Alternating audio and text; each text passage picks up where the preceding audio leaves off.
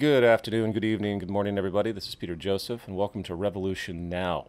This is a 30-minute weekly program every Tuesday. It will be an audio-only program for now, but will expand into video, I think, in the future. It will also be more or less a lecture series for the first few weeks, but will eventually expand into interviews and other kinds of interactions. It's also worth noting that this program will be somewhat paired with Medium articles through the platform of Medium, articles written about the subjects in more detail with sourcing and so on. In fact, the subject of the podcast today will be better expressed probably in the article that will be published soon on Medium in regard to American racism and its history, which I'm going to be talking about today after some introductory comments. As the inaugural podcast, let's answer a few questions. Why revolution now? Is it just a little parody on democracy now? Well, first, I've been very frustrated that even though you have a litany of political and social shows dealing with news, dealing with analysis about what's happening with current events and so on, along with some theoretically minded shows that are debating the ins and outs of this or that, the capitalist versus communist duality and other things of such, which I don't really care for. There hasn't been a show that first really embraces the urgency of what we face as a species right now, given the confluence of negative trajectories from the ravages of socioeconomic inequality, something I've written about at great length in my book, The New Human Rights Movement, to the relentless and ongoing destruction of the environment through pollution, resource overshoot, loss of biodiversity. Every life support system on Earth is in decline. Under the umbrella of those two issues, socioeconomic inequality and ecological decline, is really where my analysis and my interest lies, because those two top-tier categories embrace a cascade of other systemic problems. And that's kind of the limitation of thinking out there, and why this program also, aside from promoting this urgency, promotes a particular worldview and how to analyze these problems and how to solve them. And I'm sorry to say, and this is what has kept me a pariah out there, because I am completely unapologetic at this point, the traditionally minded activist avenues, whether protests in the street, whether creating petitions, whether some kind of general lobbying. Lobbying, of course, the term lobbying really just means public appeal to government. Obviously, it's redefined today because lobbying is the arm of business to basically own government, but you get my point. So all of this stuff that people routinely do in this political dance, it's not going to work for the problems that have emerged at this time. There will be marginal progress. I'm not saying that those out there engaging in traditional activism are not contributing to positive change. But the kinds of problems that are at hand today, particularly under the category of ecological decline and socioeconomic inequality, are not going to be solved by common policy shifts and the fundamental democratic process as we know it. Why? Because the forces of other system processes are interfering with the idea of democracy and limiting its capability. Imagine a boat on an ocean. The boat is a system, right? It has been created to hold things and to propel and be safe across water. That system is strong in certain environments. If you put a boat on a lake, it's going to hold its integrity. But what happens if you plop it in the ocean during a giant storm? And as the waves get larger and larger, the integrity of that boat to control itself or to even stay afloat becomes suspect. Why? Because there are two different systems, and one is stronger than the other. Likewise, and I'll use a real-life example this time, look at our system of energy, or at least the predominant system of energy employed by humanity over the 20th century, hydrocarbons.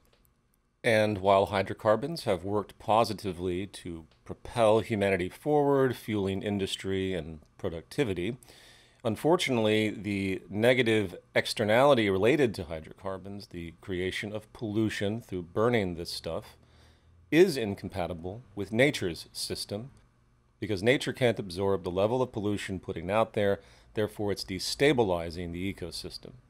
We're all aware of this, but the framework here is to look at it from a systems analysis. So you have two systems, and one is more powerful than the other in the sense that it can affect negatively the whole of humanity and the variability to produce hydrocarbons themselves over time as the ecological pollution-based destruction continues. I hope this is beginning to make sense. So in this analogy, the ecosystem is the ocean, and our hydrocarbon system of energy production is the boat. And the boat is not going to survive the ocean if the ocean becomes turbulent enough. Now, with that kind of introduction, let's now go back to the political argument as to why the political tradition and the activist tradition are systems that are no longer strong enough to compete with other systems that have different intentions. And the existing system that is of the gravest threat to democracy is known as capitalism. And before you get your hair standing on the back of your neck in horror that Peter Joseph is going to go into some pro-socialist diatribe, let me reiterate the fact that I don't see any of this through the lens of political ideology. In fact, I don't see any of this through the lens of morality. Systems work or they don't work, defined by their goals. I believe that we should live in a society that is sustainable, that takes care of people, not because it's the right thing to do. That's obviously part of my value system, but that's not the reasoning, technically. We have to take care of each other because if we do not, we destabilize and everyone becomes more at risk. We have to take care of the environment because if we destabilize it, everyone becomes a risk to each other. It is a fundamental law of human behavior that deprivation and stress will lead people to actions and behaviors that are not rational, particularly in groups, as we saw with all the riots across the United States and beyond. We know that riots and violence, for example, really don't do anything. They don't do anything at all when it comes to social progress, I'm sorry to say. But this is the kind of emotional reactivity. And I can assure you, if current trajectories continue, the increase of socioeconomic inequality, the rise of poverty, all now very much accentuated by COVID-19, coupled with ecological decline that will push the walls of humanity closer and closer towards the middle, you are going to have climate change refugees, which you already more or less have, but it's going to become far more epidemic, all moving towards the west. Once again, current future trajectories are all negative. In fact, the only positive trajectory that humanity has at this point in time is its innovative capacity and to try and create new technology and mechanisms tangibly to solve these problems faster than we're actually creating them. That is ultimately the race we see now, particularly on the ecological level. We have to scramble to try and solve these serious problems with our atmosphere and land and lakes and oceans, the plastic epidemic, and people are devising technology to try and do that. But it has to happen faster than the problems arise, and that race is not one we are going to win if everything stays the same. That tangent aside, let's return to my point about the incompatibility of our economy, the monetary market system, capitalism, and how it is incompatible with democracy. What is the system of market behavior? We can talk for a long period of time about different perspectives of the institution of capitalism and the way it is, the way it's supposed to be, and so on. It's exhausting because the argument on the side of proponents of this kind of system say that we haven't been able to perfect it properly, therefore all the inequities and power abuses and the litany of problems associated to market behavior are just sort of an anomalous thing, and we have to blame the politicians or something, to blame state regulation, as is probably the most common cliche, the idea that the free market should just be free. Well, let's take a different view of this concept of the free market. And by the way, I say free market because at the core root of this system is that concept. While we have always lived in a mixed economy, there is no pure capitalist economy. It would be technically impossible due to the externalities that would be created that markets have no vocabulary to control or resolve. The ethic of capitalism still is the concept of open and competitive trade. And here is my point when it comes to the incompatibility of this kind of economic and social system when associated to democracy. If the ethic is to buy and sell freely, if that is the mechanism of society, where do you draw the line as to what can be bought and sold? You see, I don't look at the compromised nature of government as some anomalous thing where people are spending money to influence, where people that are CEOs are in a revolving door with political institutions. I don't see any of this as anomalous because the system is simply expressing itself. The system of economy we have says buy and sell everything, and we are nothing but naive to say that we should draw lines about what can be bought and sold. So yes, it is a free market to the extent that you are free to buy your politicians if you can afford it. And since the entire hierarchy is built through the capitalist order, with all of the class relationships moving from the poor to the middle to the upper to the billionaires, the super upper, what you also have in return is a system where people that have lots of money are more likely to have power and influence. Therefore, you're always going to have a sort of top-tier group of regulators or managers or governors of sorts, and I'm using system language here, that are going to be biased towards the very system that, as will be continually argued, desperately needs to change, or more accurately, needs to be replaced. So there's your system analysis. You have this system of democracy as we know it, based on voting, based on basic lobbying and grassroots activism. You have your activist integration of this fundamental political avenue, electing representatives and hoping for the best. And that system is not strong enough to counter the system of economy which dominates everything. It's an issue of consistency. And one final thing I'll add on the subject that just dawned on me is the system of business is in fact dictatorial. I hope everyone understands that. Private dictatorships are what businesses are. Very few exceptions. People might feign some kind of democratic community approach to their businesses, but ultimately it is a clear hierarchy with the boss and the agents and so on. So if business and markets are the guiding energy of society, it's what makes things move, which is the case today, and we also at the same time expect democracy, which means community-balanced involvement, not power systems that ignore the will of other people in society, then obviously the contradiction should be even more clear. How can you expect a system based on business dictatorship to somehow translate into an open democracy on the tier of government? That's probably even more naive, frankly, than the idea of stopping all of the lobbying and financial influence that is replete in all nations. And one more thing I'll add, since, again, this is the subject of systems, I'm not trying to go into too much depth with respect to the problem of democracy and the current economic environment. I am going farther than I intended to, but I'm trying to give examples of system relationships. Some may be familiar with studies out of UC Berkeley that were looking at how behavioral patterns change when people get wealth. And it's quite striking how people become more apathetic. They become more prone to break certain kinds of laws to feel superior. They become more entitled. So these studies have been written about. I put a lot of them in my book.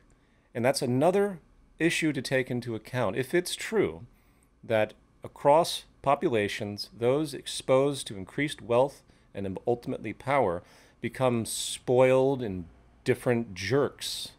It doesn't mean everybody, of course, but if it is a statistically relevant psychological shift, for whatever reason, it's a confluence of reasons, there's no singular causality when it comes to stuff like this, but if it's true, then that's even worse for this argument of democracy.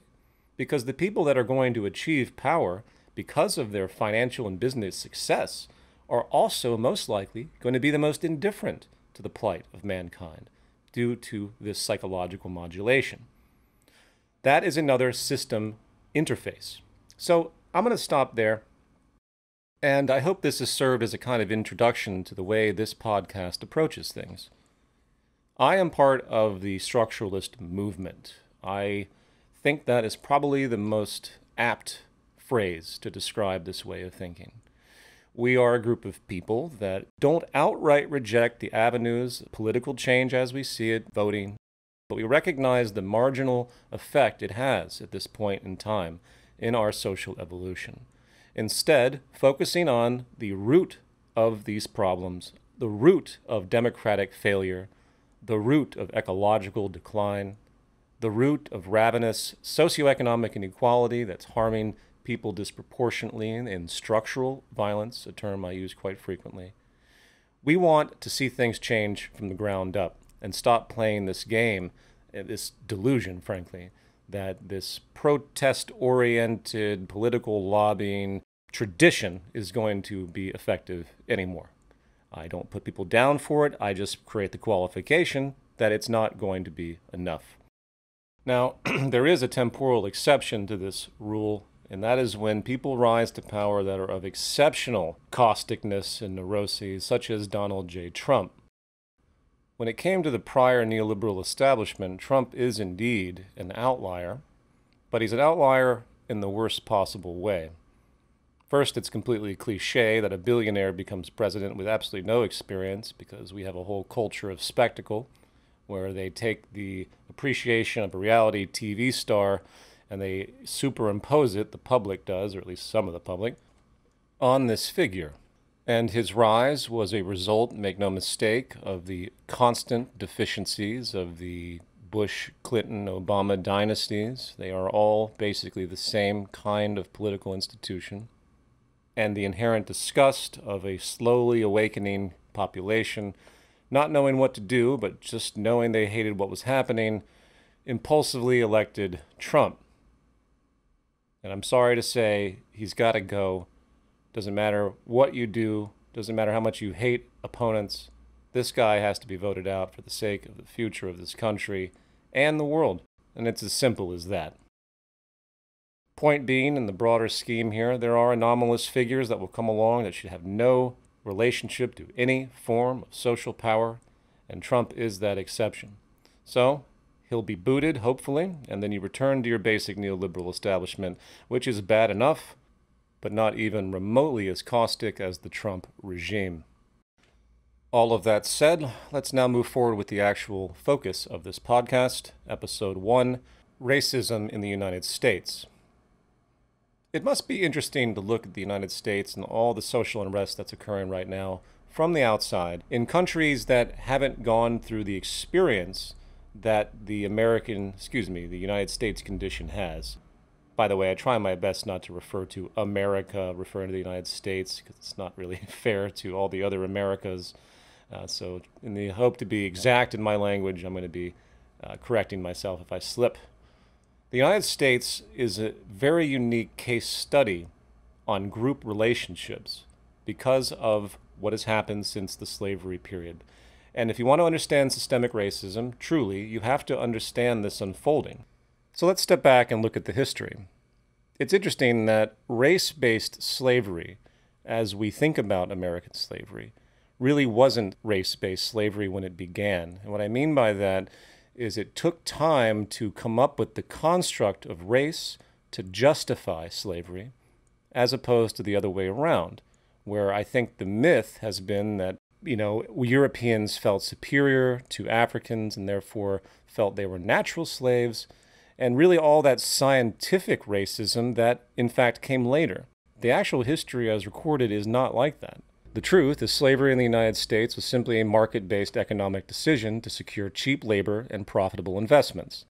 I'm going to quote a sociologist, Robin M. Williams, Jr., on this issue.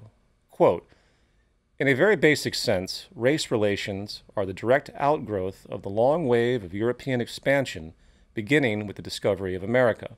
The resulting so-called race relations had very little to do with race. Initially, it was an historical accident that the peoples encountered in the European expansion differed in shared physical characteristics of an obvious kind. But once the racial ideologies had been formed and widely disseminated, they constituted a powerful means of justifying political hegemony and economic control." Unquote. While eons of slavery was common by way of war, conquest, debt, and so on, justification through physical appearance was actually little practiced until the time of the American colonies. Upon settlement, white European indentured servants, in fact, were mostly used. However, they had fairly short multi-year terms and became limited in number as time went on. So, as the business minds scoured for options to save money, African slaves were sought when it was obvious they were better business investments than the indentured servants, the indentured Europeans.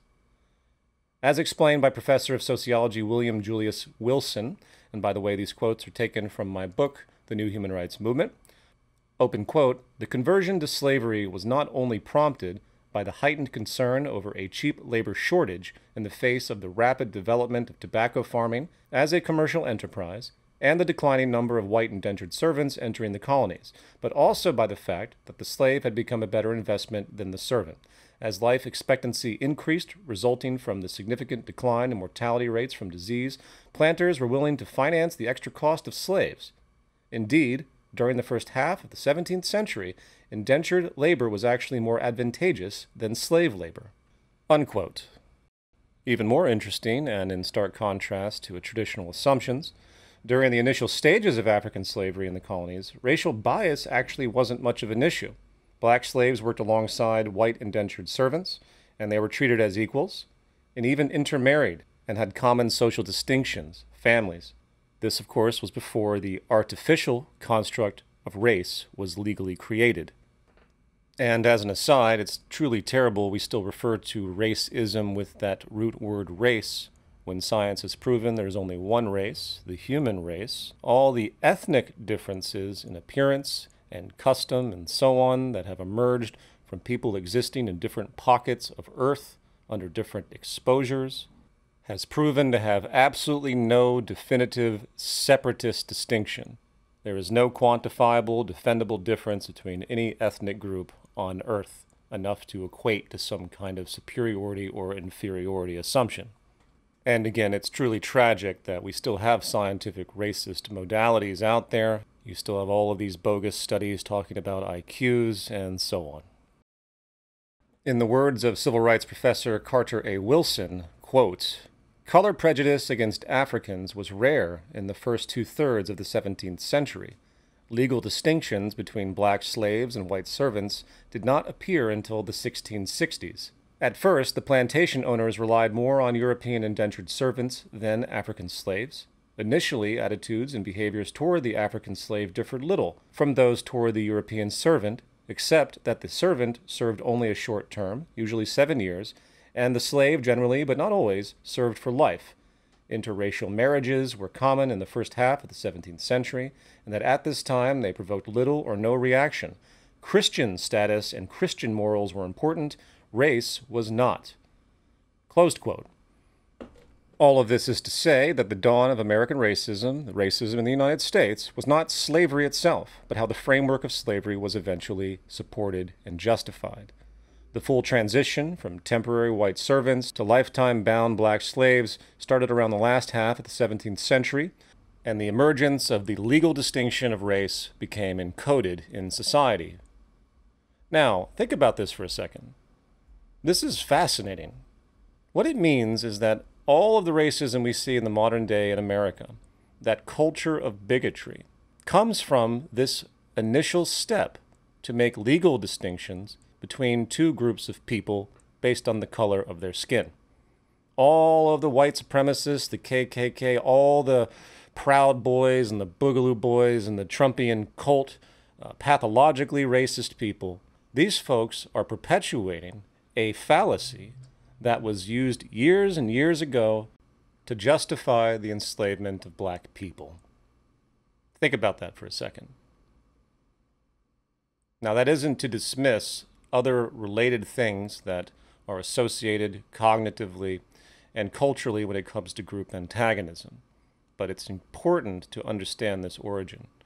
And Martin Luther King was very notable in describing the transition phase after the abolition of slavery, where poor black people now were in competition directly with white workers. And that economic strain in the competitive market climate is really when the racism became codified and perpetuated culturally. You see this kind of behavior in all nations. Groups of people that fear foreigners, for the most important reason, their own survival is restricted by them coming into their countries or into their towns and communities. And again, this is empirically obvious. If you go through the history of all the countries of the world and look at where their biases and prejudices and bigotry rest in terms of group versus group antagonism, you will ultimately find that it's rooted in some kind of economic fear. Now, I'm not talking about gender relationships. That's a far more complicated thing. I'm talking about country versus country, nationality versus nationality, ethnicity versus ethnicity, and so on. So, to put this in the most concise way possible, you've developed a culture of bigotry in the United States that has become more and more diffused, but somewhat pathological, as generations have unfolded with this transference, these memes of bigotry and groupism and identity neuroses and so on. And of course, as alluded to prior, it feeds into already cognitive problems of the human brain. This is for a more expansive subject, but we do think categorically, and we do have certain propensities in terms of group identity and relationships. It's part of our evolutionary fitness, which I think has turned into evolutionary baggage. So all of this is to say that from a cultural standpoint, systemic racism has been with the zeitgeist, as it were, for a long time. And you can't just declare America being not racist when this kind of cultural baggage is clearly evident, and it does play into the decision-making process of white people when they have this baggage in their psychology, and subconsciously so. Now, there's one thing I forgot to mention as we move forward with this history, particularly with the fact that Black Lives Matter has been a direct response to police brutality, which, by the way, is just the tip of the iceberg in terms of the punitiveness and disproportional harm the American judicial system has caused to the black community for a long, long time, going all the way back to the origin of the United States Police Department, slave patrols. So if you think that the origin of an institution, a fraternity of the police in America, if you think that the echoes of this ongoing traditional institution doesn't have elements, baggage going all the way back to the slave patrol period, you are not taking into account the cultural transference. Now, that aside, let's move forward with this history. So upon the development of law that decided that separate but equal was going to be the new method during Jim Crow segregation, what you see is the seed planting, the forging of economic deprivation of the black community moving into the future. What you see is a clear and present vulnerability of the black community at the hands of police and power. Separate but equal, of course, is nonsensical when one side owns pretty much everything. And what this did through the development of this, and then eventually the resolution of it, and then the redlining, and then all the economic games that have been played, white flight, lots of things that could be listed that kept the black community in pockets, in poor areas that lacked investment. You see the compounding of deprivation over generational time, which leads to what? It leads to aberrant behavior. It leads to people that don't have other options. So then comes the war on drugs, started by Richard Nixon, and Richard Nixon is widely established and has been recorded as saying things that are so racist, and it is very clear that the war on drugs in America, started in the 70s, was really racially motivated. It was a method to take control over the black community and disproportionately oppress them under this new policing project. And then the crack epidemic came, so you have people that do not have enough work. They can make more money selling crack. They suffer from depression and anxiety and general loss of public health in their low socioeconomic position, not to mention still absorbing the stigma of society, as racism still prevailed and was quite dominant in all the riots and protests that we saw in the 60s and 70s. And suddenly, what do you have with the crack epidemic? You have the young black male on all the TV screens, pictured as the ultimate threat to society, symbolically speaking. And people sat in their white households and they watched this and they begin to develop and reinforce that image of the evil black person that has been culturally generated for hundreds of years. So this is all to say that this culture of systemic racism is very obvious to understand. I experienced it firsthand when I grew up, and I think most people that lived, especially in the 80s and 90s in America, understand it. But it goes far deeper than that. In fact, I would compartmentalize different forms of systemic racism, with the most critical category being those related to low socioeconomic status. At the root of my argument in terms of changing society is you have to remove poverty and you have to close the gap of economic inequality. Low socioeconomic status is probably the worst thing you can experience as a child, and it sets trajectories for the future. It also creates patterns of behavior that get interpreted culturally as aberrant because poor people tend to not be able to function as well as people that are doing fine, needless to say. So when you see congregations of black communities in poor areas, and then you discover that for whatever reason, there's crime in those areas, there's destitution in those areas, there's a general pollution in those areas, not because they're black, but because they live in poverty. And the illusion that's created in all of this aberrancy is when people on the outside look at it, they don't see the causality. They don't understand why the black community is still largely impoverished and hurting on so many different levels. They don't understand the congregations of the projects or the redlining, all the shenanigans that happen. They don't understand the history of lack of investment in the black community and white flight. This is the kind of systemic vocabulary that's required to understand systemic racism.